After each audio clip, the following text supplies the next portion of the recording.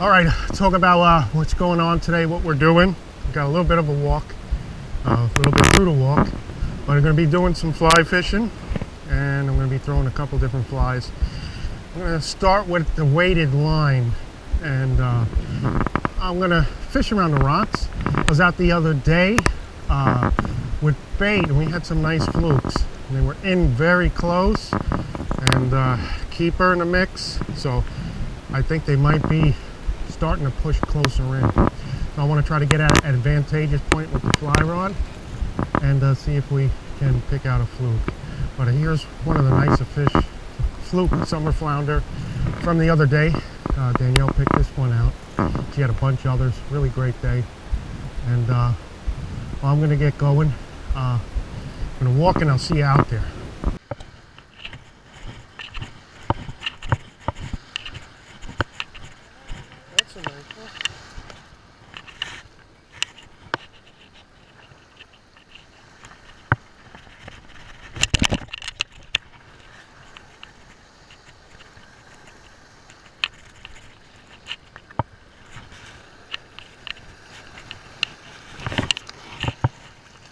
Look how low that helicopter is. Wow. It's like almost like they're coming to say hi. Is someone on the outside?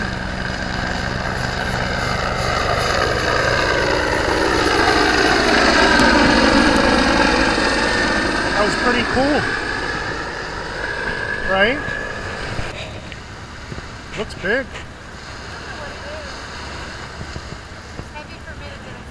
Might be a fluke because sometimes they glide in easy. The big ones.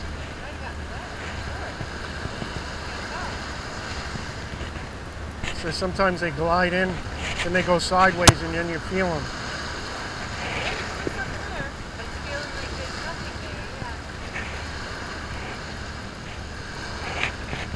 Could be a Jagunda fluke. Get in and... That's a big fluke. Oh, there's the black one. Jerry, I literally caught him 12 feet out here. That's a big one.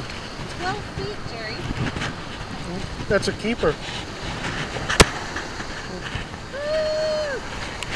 It's got to be like it's got to be 19 inches.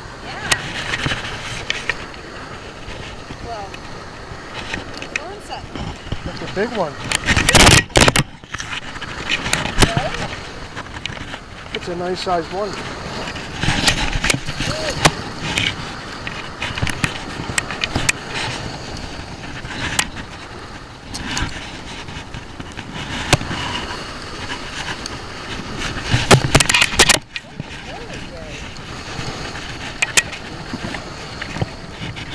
See? About 16. It's close to 19.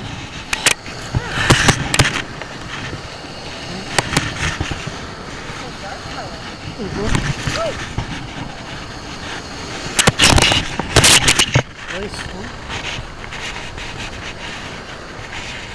Big one.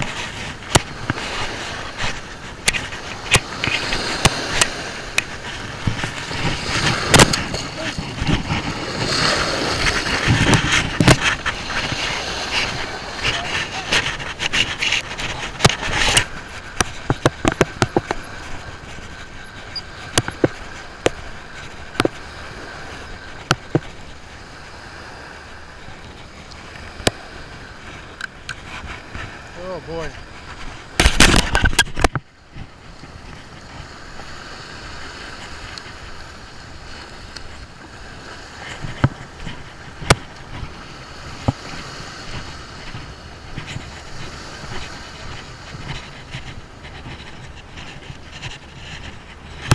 Tangle me up.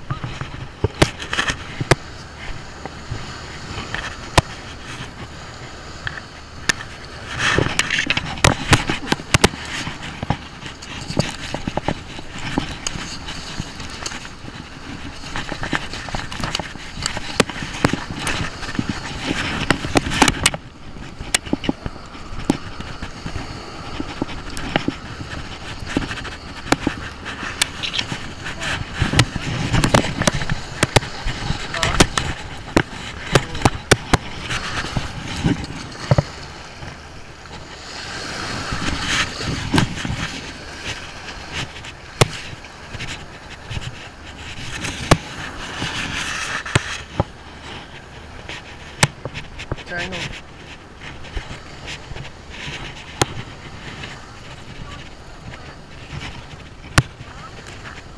Yeah.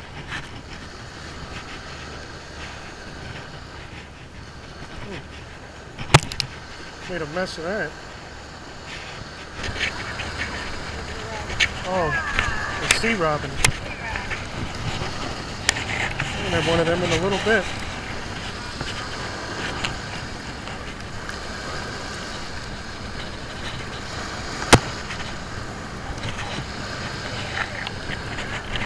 Oh, no. So I got started today using a floating line, which is just fine. But I think in this here, it's a little windy out. But so I think that the flies may play better, deeper, hold longer. So I'm going to try a full sinking line. And I started with a floating line for a little bit. I'm definitely going to go try that sinking. Later on I might change back into the floating line, but I'm definitely going to give this a try. I haven't used this in a bit, and it is probably gusting.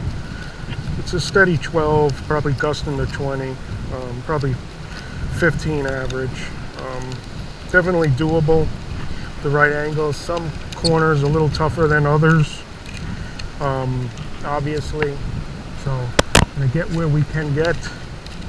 Lay some flies out. We'll talk about that when I'm throwing, and maybe we'll get something. But we'll see. So just getting geared up here. So.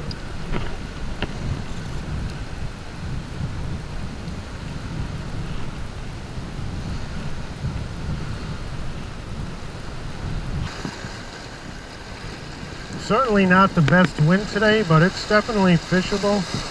I'm using a sinking line, kind of in the face, and over here there's a bunch of sand fleas wishing around.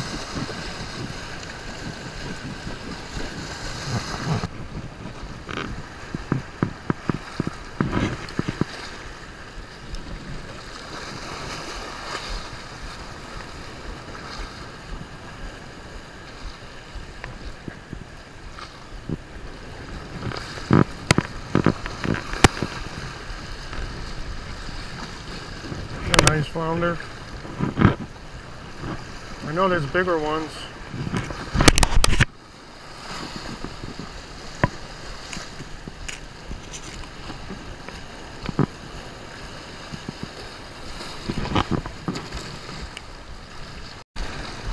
And I am fishing through with a half-half pink Charisse.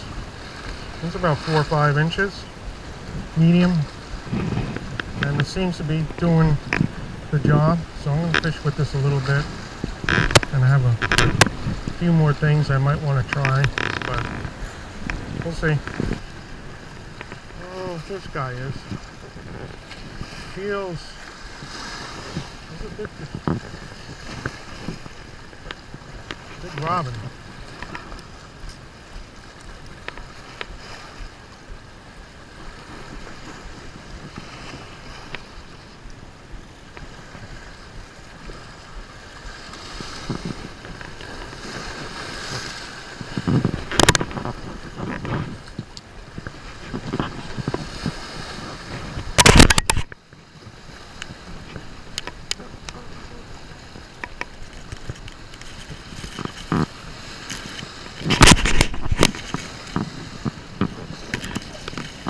And I'm just fishing low, slow right now.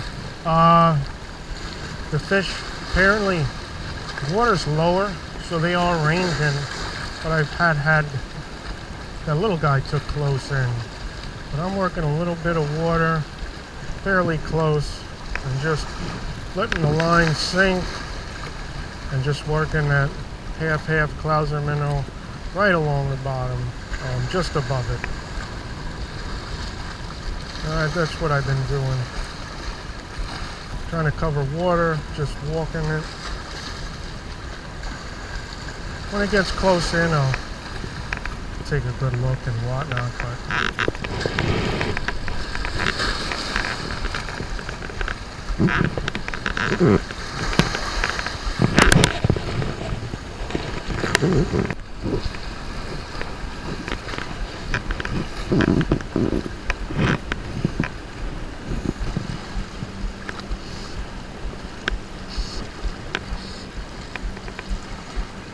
oh wow, that's a nice one. Wow, that's a keeper.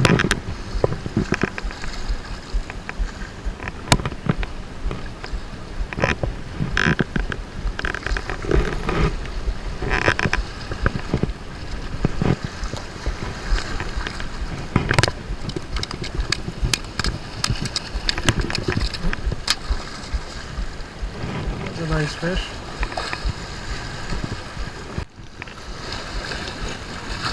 On an interesting note, there's a bit more about hooks than barbs, no barbs, J-hooks, circles.